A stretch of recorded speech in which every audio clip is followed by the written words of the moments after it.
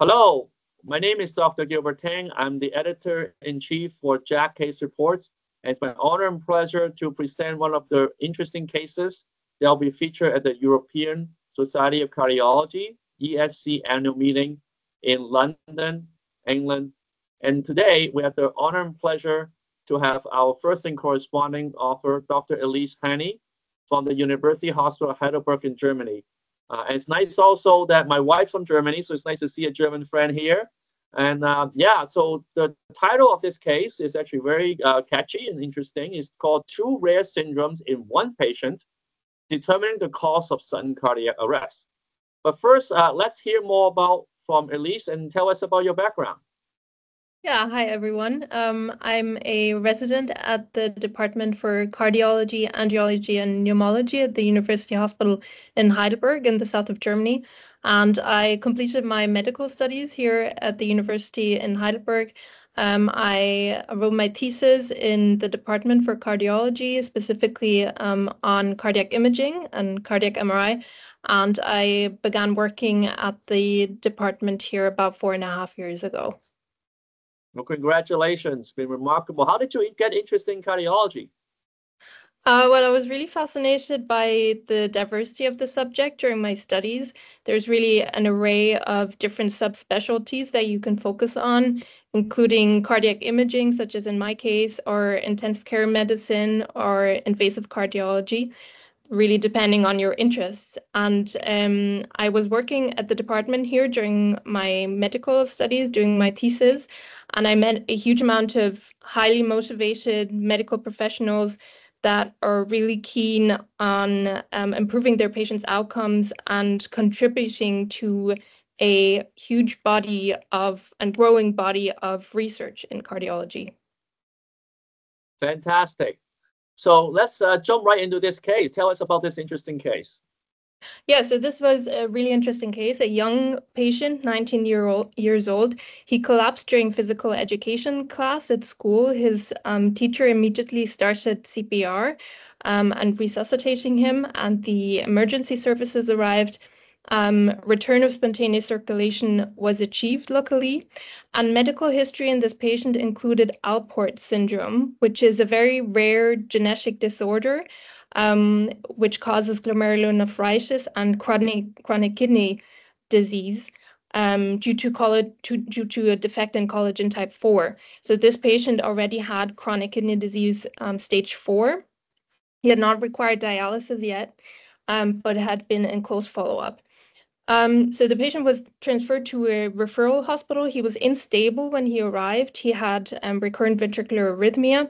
Lab results showed hyperkalemia, and he was transferred to the intensive care unit. He required dialysis due to hyperkalemia and acute on chronic kidney injury. And once hyperkalemia improved, ventricular arrhythmia also ceased. And several differential diagnoses were considered in this patient, but ultimately the initial diagnosis was electrolyte imbalance due to Alport syndrome that had caused sudden cardiac arrest, especially because initial point of care ultrasound showed only mildly reduced left ventricular ejection fraction. Right ventricle was normal, no wall motion abnormalities. And once he had stabilized after a few days in the referral hospital, he was transferred to our hospital for further diagnostic workup, but also for evaluation of ICD insertion. And the first step at our hospital was really thorough, comprehensive echocardiography. And here, the proximal part of the right coronary artery appeared really prominent. So we decided to do a computed tomography angiography of the coronary arteries. And here we could see coronary anomaly, specifically ALCAPA, which means that the left coronary artery is anomalous and originates from the pulmonary artery instead of the aorta. We discussed the patient with our colleagues from pediatric cardiac surgery and decided to perform operation on him. Our colleagues performed Takeuchi operation, which means that the left coronary artery was transferred via a tunnel through the pulmonary artery to the aorta. And so we had dual coronary system again. And the patient recovered very well from the operation. He was discharged after about 2 weeks, and 9-month follow-up was good. However, due to persistent chronic kidney injury, he is being preemptively evaluated for kidney transplant. Yeah, no, this is a fascinating case. The 19-year-old, young athletic person who you're not expected to suddenly collapse during, athletic activity. And, kudos to the team who were able to do a witness aggressive CPR to be able to successfully resuscitate the patient and bring the patient successfully to the emergency room. And of course, this patient, as you mentioned before, has Alport syndrome, has certainly cardiovascular sequelae and association present that you mentioned before. I'm very interested to hear from you in your center when the patient presents to you. What prompts you to do a coronary CTA to make the ALCAPA diagnosis instead of let's say a coronary angiography? Well, in this case, coronary computed tomography or computed tomography coronary angiography was really the optimal diagnostic choice for the patient because pre-test probability was very low in this young patient for coronary artery disease. And additionally, coronary CTA is the current gold standard for evaluation of coronary anomalies.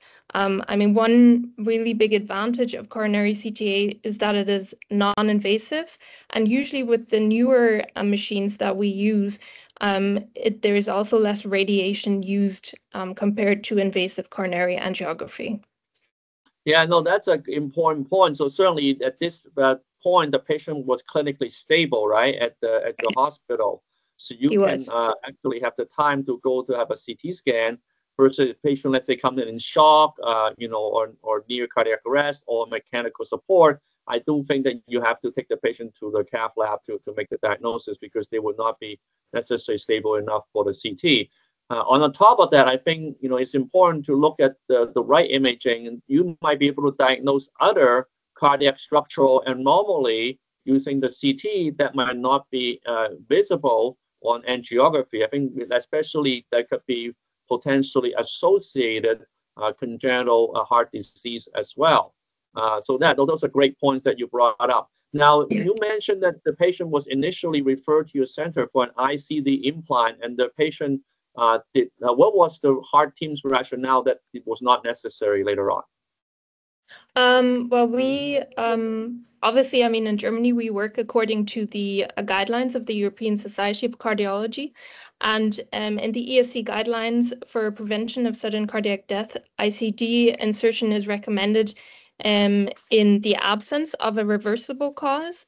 And in this case, we, in an interdisciplinary team, we considered coronary anomaly as a cause that had been treated by operation. So we decided against inserting an ICD. Did the patient go home on some kind of event monitoring just in case of any future arrhythmias?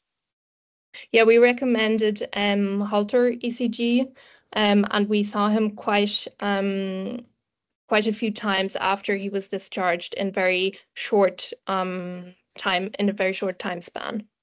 But we saw no ventricular arrhythmias anymore. Right, absolutely, because last thing you want is another cardiac arrest while he's doing physical activity for an arrhythmia, right? So I think that's very important in that sense. So yeah, some form of post-op discharge recording, I think is highly important. I think in this respect. So now, what type of follow-up imaging would you recommend in someone with this condition after the surgical correction of ALCAPA? So, one point to emphasize in this case is the age of our patient. He was 19 years old, and most patients that present with ALCAPA are younger, much younger. They present before the age of 1 year. So a lot of the data of patients presenting with ALCAPA at an older age, it comprises single center reports or smaller databases.